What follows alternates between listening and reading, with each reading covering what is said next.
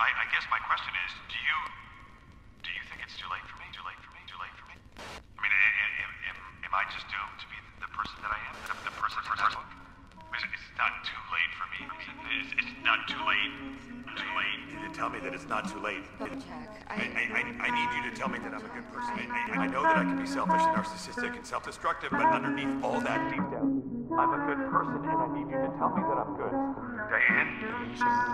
Tell me, please, Diane, tell me that I'm good.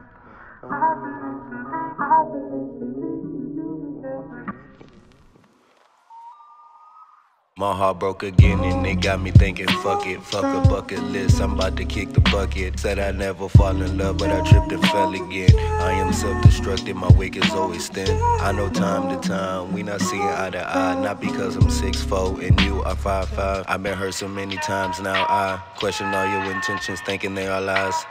I'm a narcissistic asshole and fuck your empathy. Why couldn't you just let me be? From day one I know you seen how the fucking I love you when I barely love me.